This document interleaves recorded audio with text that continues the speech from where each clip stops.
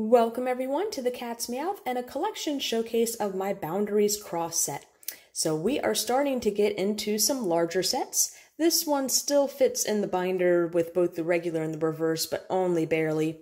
That vial plume up there. Oh no, that's not. I don't know what I was thinking. That's not the trainer lock vial plume.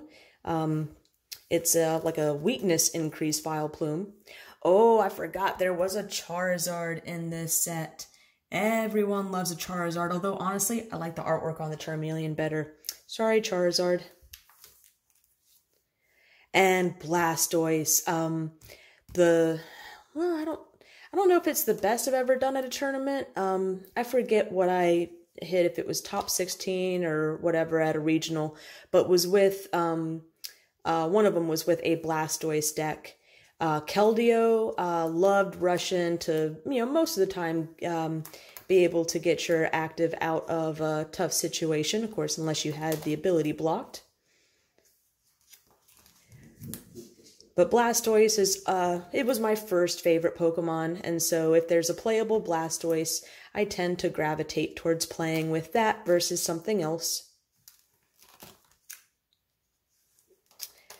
And here we go with the trainers and supporters, stadiums, and something new in this set, A-Specs. So A-Specs were kind of an interesting concept. You could only have one per deck.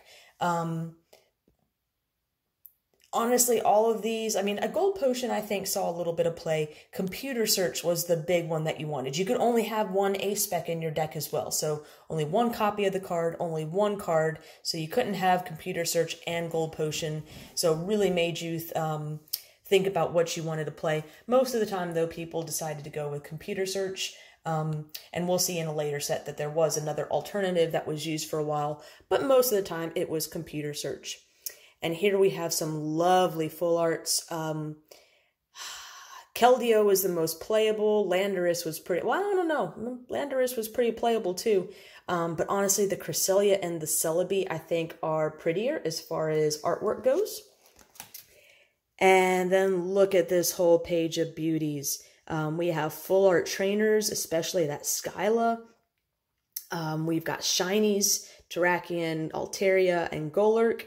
And it wasn't too playable, so the gold Rocky helmet I don't think made too big of a difference to anyone. And now we'll flip through this reverse holo set. Now the reverse Charizard looks pretty nice. There's something about adding a little extra holo onto a Charizard card, even if it's not the picture itself, that does make it look a little better. Oh, Dusknoir, that was a pretty big card in this era as far as TCG. Flygon saw a little bit of play as well. And you got to point out every Meowth. Ditto was useful. And we're finishing up with the trainers. So we'll flip back to the ultra rares to end this collection showcase video of Boundaries Crossed. I hope everyone has enjoyed and you'll stay tuned for more.